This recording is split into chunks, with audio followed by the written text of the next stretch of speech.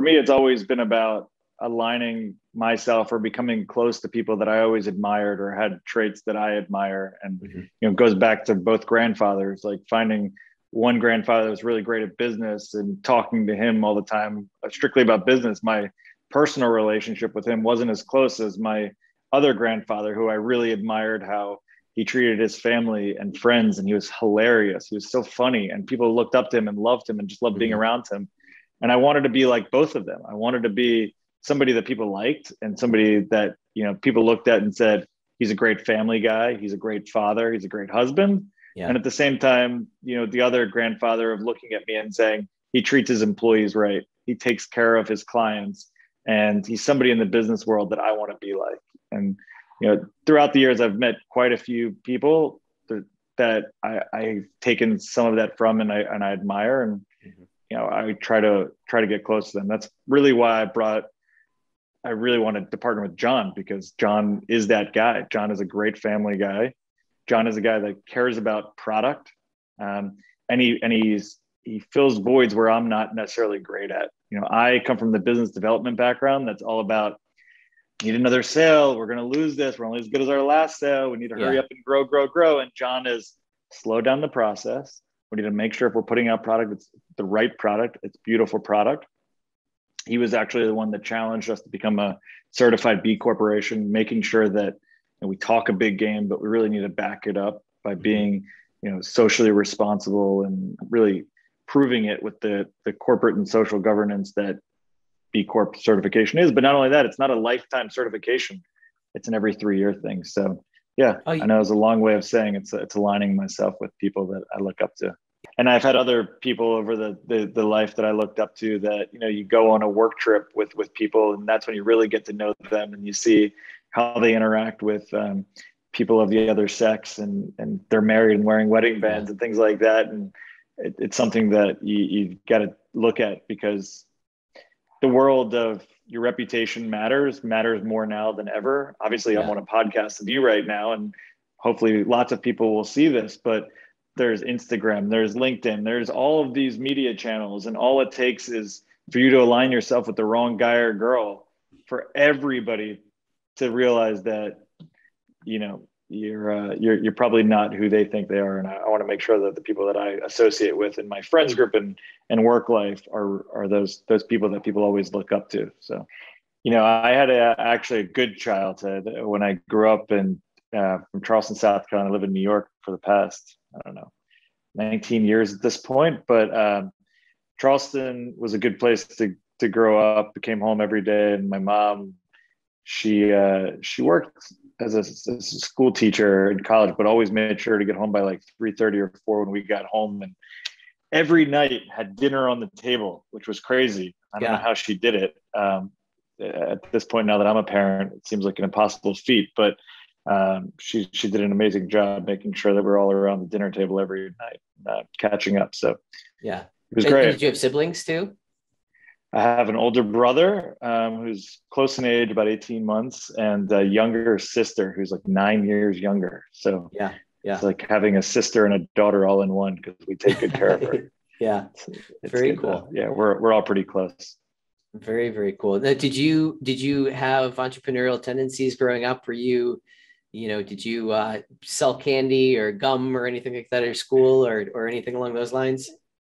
Yes. I think I don't even know how I got the bug. I had two grandfathers that I was lucky enough to have until I was in my late teen years. Both I looked up to in different ways. One was on the business side, who owned about 13 pharmacies in South Carolina. Wow. And the other was a physical ed teacher in New York, who was just the most generous and loving guy in the world. And, I tried to take a little bit of pieces from each of them, but the entrepreneurial bug was always in me.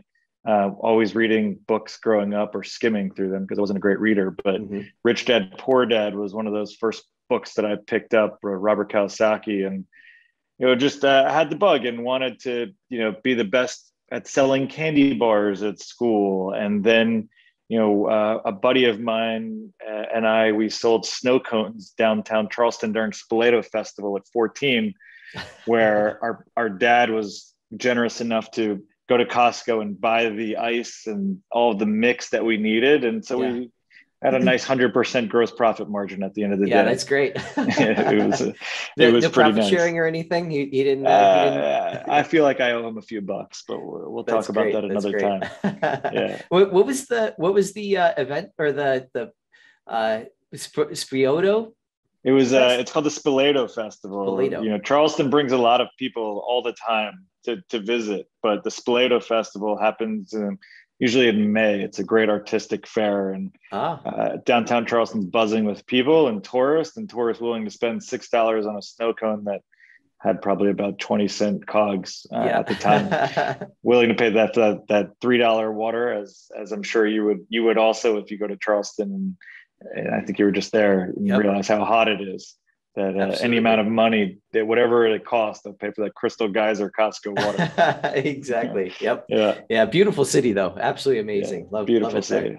Beautiful city. So what drew you up to New York? You've been to New York you've been in New York for quite a while now. So what brought you there? I graduated college all the way like 2005. I went to Indiana. I went into school for communications. It just felt like if you want to go into business, like it's great taking business courses, but there's much smarter guys and girls out there than I. So, hire the smartest finance people you can find and hire people that maybe you aren't going to get A's and B's even in. I was a C-level student in some of those finance and economic courses. So I wanted to do something that I genuinely liked and had flexibility, and communication courses is all about presentation skills and, more creative thought. So I wanted to major in that. And straight out of school, I was lucky enough to have family friends that owned a really successful recruiting business that focused on accounting and finance professionals. Again, I didn't know anything about what it meant to be a financial accountant or a CFO at the time. And I was 21 years old coming out of school, but I really had a passion for sales. And I liked the idea of selling a candidate on why he or she should take a job, and selling a massive company like Lehman Brothers or Bear Stearns why I'm a great person to fill that job. And so when you're 21 coming out of school in 2005, it was like the heyday for financials. It's like a lot of money, just like it seems like today. But I was placing like CFOs at Freddie Mac and Fannie Mae and director of accounting policy. And it was a great 3-year run in New York City. But then 2008 came crashing down, and Lehman Brothers and Bear Stearns and Freddie Mac and Fannie Mae are all my clients at the time. And it was definitely a challenging time after getting lucky out of school and having so much success so early on. Yeah. So you're in New York now, 2008, and obviously pretty well all of your customers pretty well blew up. Basically, they weren't really offering or asking for your services that much anymore. What'd you do next? It was definitely challenging. I always looked for people in my life that I could look up to, but were more successful than I was. So I always wanted to know, what are you doing? Like, what are you doing to make so much money? How are you doing this? And weeding through like who's actually just, buying big tables and spending a lot of money on alcohol, but actually has no money, but actually finding out who the successful people are. And I came across a friend of mine who was in insurance, and insurance is a flexible business. You can do both. And the recruiting firm at the time was like, you could do both. I'll let you be a recruiter here when you can, and you can go sell insurance to some of your clients at the time. And just kind of juggled a few different jobs. But it was still one of those things where you were a 1099 employee going through 2008 to 2010. I racked up a serious amount of debt. Living in New York City, it's expensive. And I had a lifestyle from 21 to 24 where I was making 6 figures out of college. I didn't care. I just spent money as if like I was still making it. Yeah. I racked up maybe like $50,000 between credit card debt and taxes owed to the government at that time. And it was very tough. I remember calling my family back at home in Charleston and being like, I think I'm in a lot of trouble. I owe like $50,000. I don't make $100,000 at all anymore. How the hell am I ever going to do this? And speaking to my dad, speaking to my mom, they made some suggestions. It was all about like, why don't you come home for a little bit, move back to Charleston, move back in with us. Why don't you go get a job working as a barista? And I'm like, that's all really great advice. Really appreciate it. But I still want to be like successful. I still want to get there, and I feel like I can. I just need to figure it out. So my grandmother was very nice and gave me a little bit of a loan, which I paid back, but a loan to cover just monthly expenses for a few months so that I could figure it out and still stay in New York and not have to move home. Yeah. And I created a company. I have a recruiting background. I just whipped up a website really quick called, I think it was called Cohen City Consultants.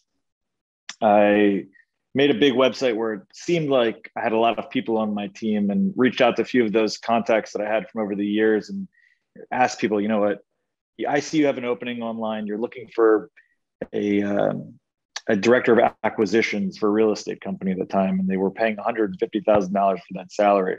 I said, you're probably paying a recruiter 25%. Just pay me 18% and I'll fill that job. Yeah. And luckily I got a few of those, and I filled a few. And within a few months, I think I made about $50,000 or $60,000, not enough to pay off the taxes and the credit card debt I had, but a good head start. Yeah. But then I needed to do something else full time. And another friend of mine at the time was working in 2010, always came back to New York from LA. And I said, what do you do? And he's like, I sell water bottles and t-shirts for a living. I'm like, that sounds terrible. But you seem really successful. And he explained to me, there is this whole world out there of enterprise companies that actually buy a lot of merchandise, t-shirts and water bottles and pens. And they have big budgets for this that they're giving out to reward employees or loyalty gifts. He's like, why don't you come work with me? I'm opening up a New York office. We'll, do this together. I'll teach you the ropes. And then I went there in 2010, took a very big salary cut, almost basically worked for free, but I had upside in commission. And for the first 6 months, I didn't make $1. Like I did not, I was working hard. I had a lot of outbound emails, had a lot of phone conversations, but I made $0 for 6 months, but he told me to keep believing in it. And on that 6 month, I remember getting a phone call from this rebranding agency who was rebranding Humana, the insurance company at the time. It was based in Kentucky. They needed merchandise for every employee and an investor. And from there, I had a really nice commission check in the hundreds of thousands of dollars. And I haven't looked back ever since. So it was my entree into this merch world, the retail world that we're in now. And that's where you obviously you started Harper and Scott at a certain point. How long did you work with that friend or at that company before you started off your own thing? I was there from about 2010 to 2014. They were a great company while I was there. I was definitely in the top of the business development associates that were working there. There were some challenges with them wanting to exit, which they eventually did, and me not even owning a sliver of equity at the same time that I felt like I was owed a little bit, obviously helping drive revenue. And it could be argued either way. They're a great company and they did a great job exiting. They definitely compensated fairly. So I felt, now looking back, it was okay. But I always saw that there was a little bit of, I guess this industry that we're in is still pretty archaic, and there was a lot of opportunities for change. The promotional products business has been around for about 50 plus years. There's 20,000 companies selling t-shirts, water bottles, pens, and notebooks and things like that, but they're all selling the same crap. It's all the same stuff over and over again with just a different logo on it. And if we could just come at this from a more creative angle, produce a better user experience by actually being responsive and transparent, that I think we can really make a difference in this space and grow rather quickly. And so I partnered with a really good friend of mine who has a technology background, which is all about the user experience. I came to him and I said, John, I want to start my own company. I already have a name called Harper and Scott. It's my wife's middle name. It's my middle name. It looks like a branding agency, the way that we're going to spell it out. And I want you to be my partner because I need your help. And he said, there's no way I'm going to sell t-shirts and water bottles with you. I'm sorry, but I'm happy to help you. And then I took the experience that my friend had about 5 years ago, convincing me to go into it. And over the course of a few weeks, finally convinced John that this is the right way to do it. And we started in 2014. Very cool. So it was just the two of you when you started, and your wife? Was your wife involved too, or? No, she wasn't involved. She just had a really great name. So Yeah. from that point, and she was obviously very supportive from the beginning. Luckily, we didn't have kids at the time, but she was super supportive and always has been extremely supportive in all of these crazy ideas that I have. But it was just myself and John.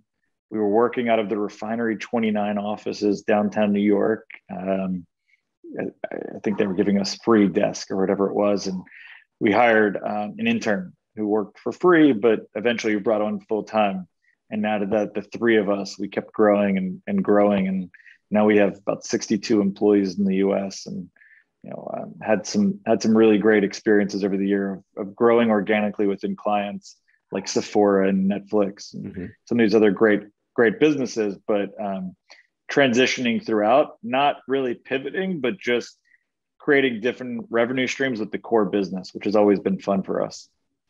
So I'm curious how you got into some of those larger companies. But first, so you started this company and you obviously had a background in the promotional product industry. Did you already have connections and established relationships with the products that you were looking to brand and promote? Or you said that you wanted to be, a little bit more, new age and did you have to go out and find and source these new products that you ultimately ended up finding success with?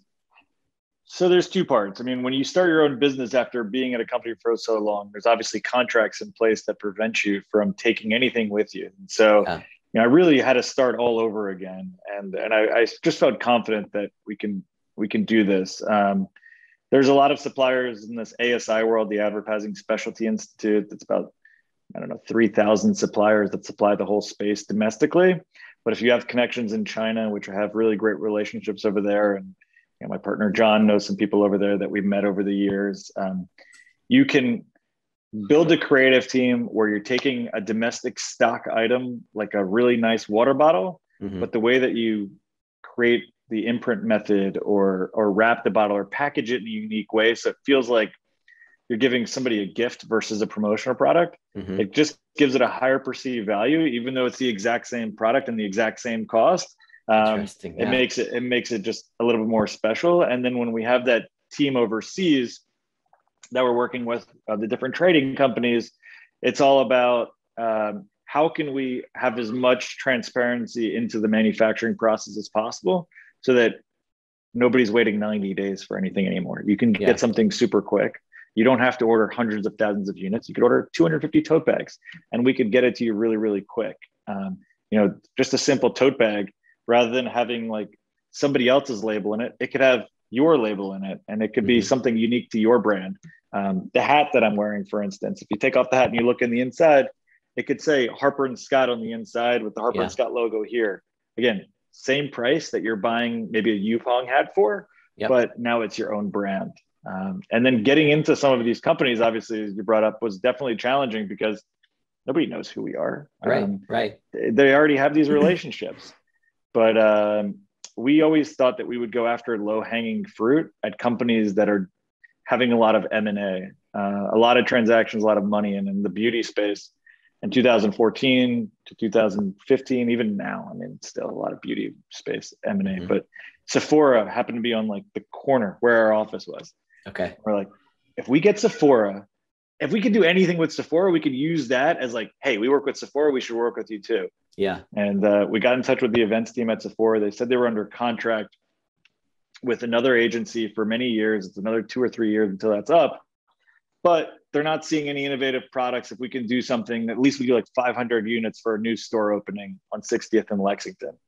So we created this, it was a custom shaped lipstick USB. They ordered 500 units. It was a $3,000 total order. Yeah. And from there, we put, Sephora and some of our emails. Hey, we work with Sephora. We just helped them with this and started working with a lot more beauty companies in the space. But over the years, using that model of get the low-hanging fruit, but grow organically within the client. Since 2017, Harper & Scott's been the exclusive provider for all of the merch that Sephora does for a lot of their loyalty programs and events. And It's all about just really feeling like we're, and it's cheesy to say, but really an extension of their team. And we're building teams internally around them. So they feel like, and it's true, we are like treating them as if they're our only client. Yeah. Whatever they need, big or small. They give us 10 water bottles that they need for a VIP conference. They're going to feel the exact same customer service with 10 water bottles they do if they order 10,000. Yeah. It's not about just one opportunity. It's about the whole relationship. And we're lucky enough that they've renewed that contract a few times since we've started working with them. Yeah, that's great. That's great. What would you say you obviously have made connections, and that's that goes above and beyond all of the products. Obviously the products have to be good, but you had to make that initial connection with people. Do you have any insights or things that you've realized about yourself or the way that you present yourself that, sort of make you stand out in other people's minds, would you say? I don't know if it's me or if this is answering the right question, but I mean, for me, it's always been about aligning myself or becoming close to people that I always admired or had traits that I admire. And, it goes back to both grandfathers, like finding one grandfather that was really great at business and talking to him all the time, strictly about business. My personal relationship with him wasn't as close as my other grandfather, who I really admired how he treated his family and friends. And he was hilarious. He was so funny, and people looked up to him and loved him and just loved being around him. And I wanted to be like both of them. I wanted to be somebody that people liked and somebody that, people looked at and said, he's a great family guy. He's a great father. He's a great husband. Yeah. And at the same time, the other grandfather of looking at me and saying, he treats his employees right. He takes care of his clients, and he's somebody in the business world that I want to be like. And, throughout the years, I've met quite a few people that I've taken some of that from, and I admire, and, I try to get close to them. That's really why I really wanted to partner with John, because John is that guy. John is a great family guy. John is a guy that cares about product, and he fills voids where I'm not necessarily great at. I come from the business development background. That's all about, need another sale. We're going to lose this. We're only as good as our last sale. We need to hurry up and grow. And John is slow down the process. We need to make sure if we're putting out product, it's the right product. It's beautiful product. He was actually the one that challenged us to become a certified B Corporation, making sure that we talk a big game, but we really need to back it up by being, socially responsible and really proving it with the corporate and social governance that B Corp certification is. But not only that, it's not a lifetime certification. It's an every 3-year thing. So yeah, I know it's a long way of saying it's aligning myself with people that I look up to. Yeah. I didn't realize you had to get recertified every 3 years for that. It's actually one of the best things that I like about B Corp is that they don't give you the certification and say, this is a forever contract. Yeah. They say, this is a contract. And by the way, it's nobody gets 100, right? It's not like, okay, you're an amazing company, you got this. It's your score is X. Once you get over a certain number, then you get B Corp certified, but they give you goals to achieve a higher score. I mean, you could do that throughout the year, but it really prepares you for the next 3 years when you do get recertified to hopefully continue just to improve. And that's what B Corp really cares about, is just a lot of these terms, sustainability, social responsibility, they haven't been around that long. And people are starting to care more and more. Gen Z cares more about this than anything. Absolutely. And so, educating our clients and becoming educated ourselves to be able to give somebody a tote bag that's not just rPET fabric, but actually says like, this is recycled material. It actually comes from water bottles in some cases that were found in the ocean, and making sure that people actually feel good about what they're receiving. Yeah. I love that. I love that. It's interesting. So you touched on something earlier when you were telling your story about, what drove you and sort of the inspirations that you've taken from your childhood and kind of, rolled that into life. And I couldn't agree more. It's actually one of the things that I think I messed up on. And I'm just curious to see your perspective on this, but my past, I followed someone's advice for about 10 years or so without really truly knowing how successful they were. I mean, they they talked to big game, and they were very ostentatious with everything around them and that. But then I really, and it took years to be able to do this, but when you really got down to it, you realize that, they're not in the position that you truly thought they were in. So I love your advice. And I think that there's another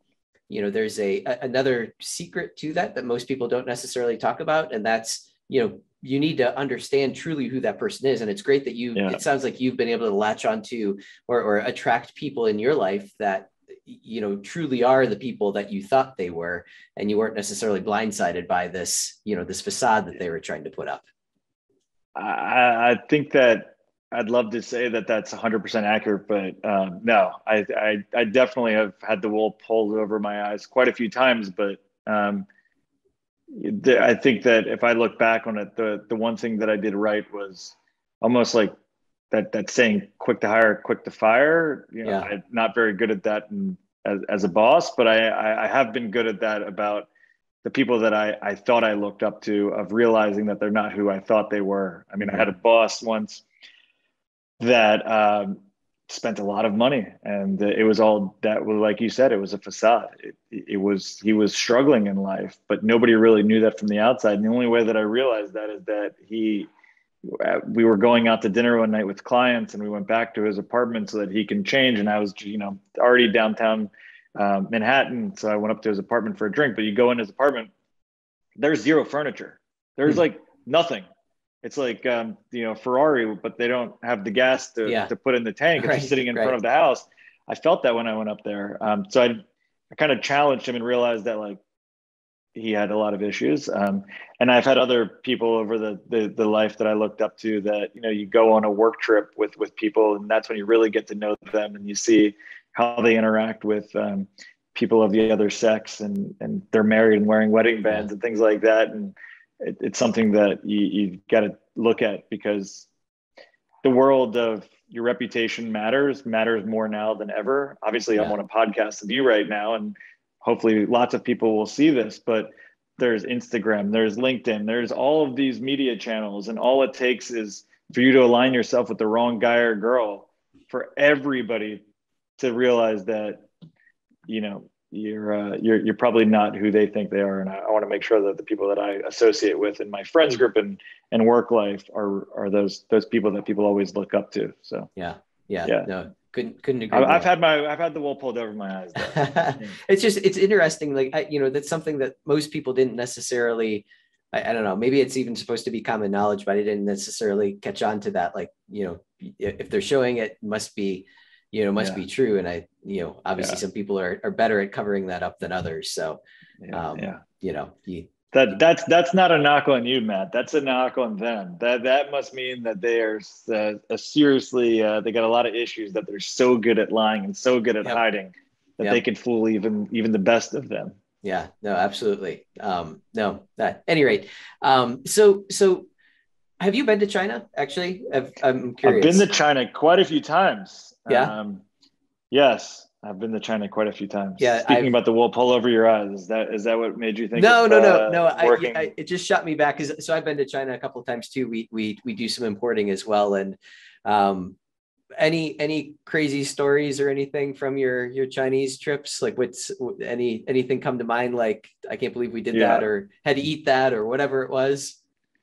I've been to China maybe about 10 times, mainly in southern China. Obviously, Hong Kong is amazing. Hong Kong is like New York. Exactly. A lot of expats, a lot of English speaking, like-minded entrepreneurs are there. It's a really fun city. But when you go actually into Guangzhou, Shenzhen, some of these smaller China cities in China, it becomes very, very challenging to find people that you can really trust, and having relationships is more important than anything when it's another language. And they're an entrepreneurial country, and they're really been growing obviously over the last 10, 20 years. But it's been interesting because I've been in positions or at dinners with people where I didn't know if it was the actual factory boss and some of the salespeople, or if it was just like the trading company's brother, sister, mother, whoever, just sitting around the table pretending to be this factory. I didn't know if you went into a factory and you look at the the showroom if these are the actual products that they made, or if like your products being made down the road. So my first real experience was walking into a factory and realizing that like this employee brought me to a factory line. Half people aren't even wearing t-shirts in here. They're no eye mask and they're doing some soldering. This is not a factory that we should be working with. But if I go back to the States, I'm not going to be here to tell you that. So how do I ensure that we are abiding by FLA standards, we are abiding by CPSA requirements, and we are like actually sourcing responsibly? And the one way that we can do that is by third-party auditing every single factory we work with. We can third-party test every product that we put out. So we really have a really good relationship with the Intertech and SGS of the world. And every product that we put out has a testing report. And every product that we have has a QC report, because quality control is also very important. You know, a lot of the times these products are ending up in maybe children's hands. They're definitely going to California, which has got a lot of tough regulations. And so we third-party test everything, but the QC is our own QC. We made sure to hire staff on the ground in China. They send us QC reports throughout. And it's one way, not just to have good product, but also speed up the production line. You know, a lot of times these factories in China will get your order. I might not be a big client to them, but L'Oreal for sure is a big client to them. And if my product's on the production line and L'Oreal gives them a purchase order, they're going to take mine off and put L'Oreal's on. By having those boots in the ground ensures that that doesn't happen to our clients, that we are able to speed up production. We're able to stay on the production line, and the product that you order will be the product you want. And then, of course, sourcing from China, as you probably know, has gotten so much more challenging over the years with, you know, the tariffs that Trump put in place, and you know, beyond that now with the COVID crisis and the shipping crisis that we're in. No, that's crazy. Do you often launch new products or source new products, or do you pretty well have a good, obviously you have a good product line, but how often are you going outside of that product line to find something new? It's very rare that we ever put out the same product.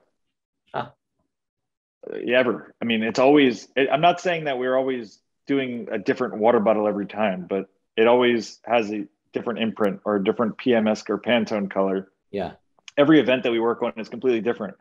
We could work on a campaign for Anheuser-Busch that's launching a new seltzer line, and they want to have an amazing influencer mailer that's never been seen before. Or we can have a special liquor rack display for a unique shaped bottle that we have to fit within the legal laws of how much a rack can be. So it's always challenging, but by having that creative team, a production team that really understands components and can fit it in budget has been really helpful. But that's definitely hard being a CEO these days. That's for sure.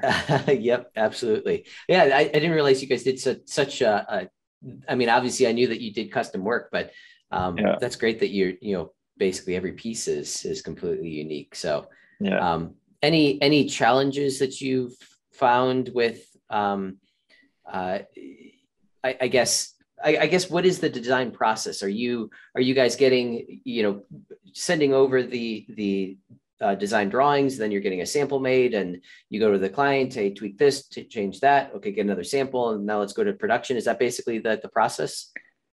Yes, you just dumbed it down. Thank you. That was great. Okay. But yeah, no, our biggest challenge on that side is that there's always an enhanced date that's fixed, because there's always an event. It's always the last thought of thing is that like, oh crap, we need something to give out or something to give away or something to sell. So we don't always have the luxury of time. At the same time, the client wants the most creative product that fits within budget. So yeah, we like to take over as much of the creative process as possible and design. And if there's just not enough time, we'll do something domestically. We'll still have an illustrator on our team or a copywriter, create something unique, get something domestically, turn around in some cases in 24 hours and ship it out. Very cool. Very cool. Wait, do you pretty well work in all all verticals, all different industries now at this point? We work in a lot of different substrates and materials. There's very rarely anything we can not do. There's some things that we won't do. And there's definitely companies that we've said no to working with that don't align with our B Corp interest. That's one of also the good things and the challenging things is that we want to work with companies that do well in the world, that put out better for you products, that take care of their employees and give back. There's some companies that don't care about that, and we don't want to work with those companies. We'll pleasantly say no or refer them somewhere else. But the Sephoras of the world that took a 15% pledge, the Unilevers of the world that are making an impact with social change, those are the companies that we want to work with and feel that it's what inspires our team. Our employees are excited about it, and I think that we can grow with just that. We don't need to work with every single client out there. Yeah. No, that makes perfect sense. What's next for you guys? Do you have anything that you guys are working on right now? Yes. I mentioned it's very hard being a CEO these days. We're working from home these days. We have a beautiful office in New York City that one or two people go to. But we have no plans to return back to the office anytime soon. Instead, we want to look forward to enhancing the experience of our team members at home by adding more value to them that's going to just impact their daily life, hopefully. But also we need to collaborate more as a team and feel a sense of community as we're hiring more team members.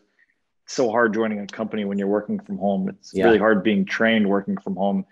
So we're looking at doing different retreats and getting people on trips together, some sort of team building exercises and really feeling like this is a family more than anything. Making sure that people have space.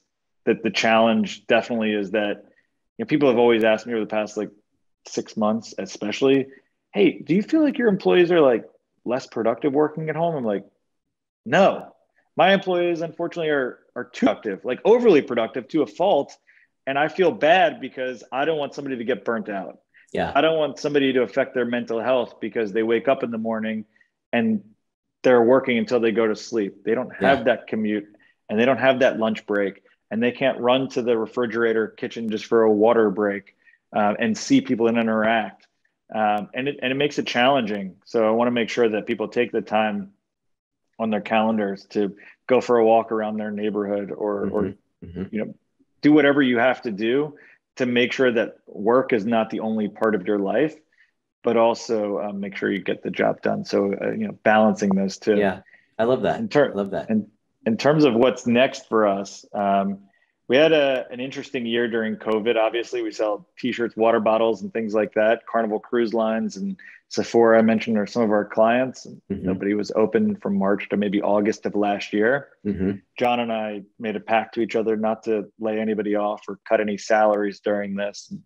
You can imagine how expensive it is running a business out of New York with that many employees. But we looked at ourselves and said, what can we do? We saw everybody was going through this pandemic, working from home. Governor Cuomo was on TV every day, begging people, if you can get me hand sanitizer, you can get me masks, whoever can do it, please. We jumped right in. We did it the Harper and Scott way. We put together a catalog of hand sanitizer, 62, 70, 80%. Wow. We partnered with domestic factories in the US, took over their production lines and said, whatever you're making, we're just going to buy it. We'll sell it. We're not worried about that. Just only work with us. We tasked our friends and colleagues in China to find us masks, 3-ply masks, KN95 masks. We didn't want to play in the N95 or the gloves business because there's too much fraud in there. And we ended up being one of New York State's largest suppliers of masks. We delivered hundreds of thousands of hand sanitizer across the country to different organizations, Fortune 500 and large enterprise companies. And that was very impactful for us. We kept and retained our employees. We didn't just survive, we thrived during that, luckily. We opened up a lot of doors. So about 62 new clients happened during that time. Wow. Of, again, Fortune 500 companies that are very hard to get on their vendor list. And just because we had something they needed, they immediately put us on those vendor lists that we're able to take advantage of now. So there's a few things that we're doing going forward. We're in a place where we have our foot in the door at a lot of big companies. And I really like to focus on just taking care of the clients that we work with. There's way too much growth that we have if we just focus on what we have and pause any sort of finding new clients at this point. I'd rather take care of people we have and get that organic growth and then how can we take what we have at this core business and find something that we can grow more with. And we realized back in September of last year, again, back to COVID, the hand sanitizer and mask business became a commodity. It wasn't worth anything anymore, and it wasn't our forever business. So we immediately got out of it. But again, all these businesses we're working with weren't back operationally yet. And we tasked our team members, we split them up into 8 different pods and said, just create different things, create a new product, create a new category or a revenue stream for Harper and Scott. And somebody designed this really cute kids line that protected kids going back to school. And we called it Sidekicks at the time. And we said, man, we have been designing product for other companies and other brands for the past 7 years.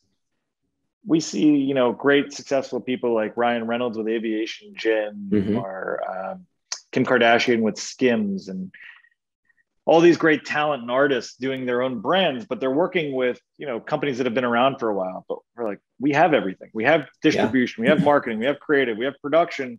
Let's create our own brands. We'll hire teams around them. We'll build out an incubator, and let's see what we have. So we just launched our first one on Wednesday. Oh, very cool. It's called Dare to Roam. It's with Sierra, who's an incredible partner. It is an antimicrobial travel and accessory line.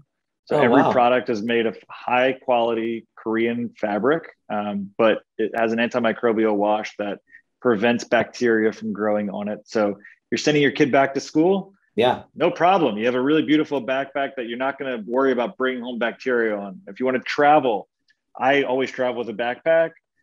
Put it on the overhead compartment under the seat in front of you. It's not going to pick up bacteria. That's incredible. It could be washed 200 times and never ruin that. And so the hero product was the backpack that we just launched, had a very successful launch on Wednesday.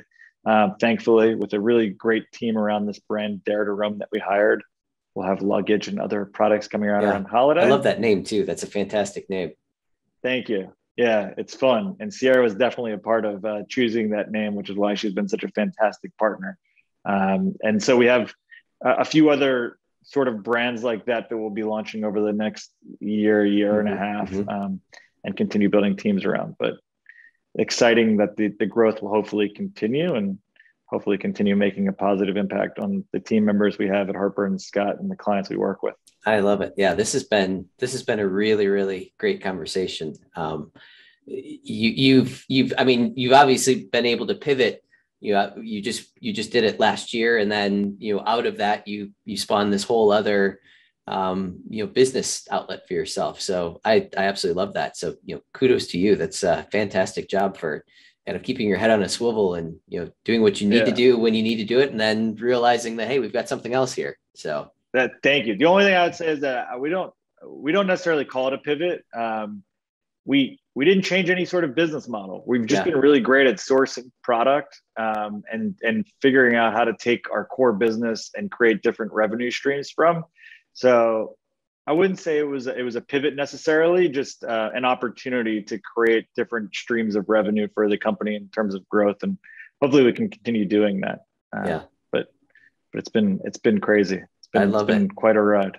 I love it. So you mentioned before, are you taking on new clients at this point, or no? You're kind of just focusing on what you have, and then all of these other business avenues that you have going on. I think the ideal strategy would be stay with what we have, figure out a way to grow our current clients. But if a great client came that had the same sort of characteristics and traits that we're looking for and wanted to be great partners with us, not just treat us like a vendor or a supplier, but truly wants us to be there as a part of their team, then we would definitely welcome it. But it's not something we're seeking out, of course. Yeah, no, it makes perfect sense. So I guess with that being said, if someone feels like they might fit into that category, what would be the best way to reach out to you or get in touch with the company? I am extremely hands-on. I love to be a part of those calls, so they can reach out directly to me. Email me directly is probably the best way of getting in touch with us. People have found other ways, sliding into our DMs on Instagram, or sending us notes on LinkedIn. which is how we get some of the biggest accounts we have actually randomly. People LinkedIn message us, but email is definitely the best way. And we'll make sure to be just as fast as the response for me as it would be if you were already a client of ours. So yeah, love it. I love it. Michael, this has been fantastic. Again, thank you for being on the show. And I wish you nothing but success. I know there's going to be nothing but success there. You've got a great platform, a great mind. So again, congratulations. Thank you, Matt. Thank you for having me on. It sounds all great. The anxiety 7.5 years later is still just as real, if not more today than it was 7.5 years ago. But it'll always be there. I appreciate talking about this, and it's still inspiring and almost feels like we barely scratched the surface still. Yeah. No, thanks for having me on. That's what it's all about, right? You got to keep moving. Yeah. What's the next thing that can, sort of scratch that itch that you have to continue creating. So love it. Love it. Again, Michael, many thanks. Thanks, Matt.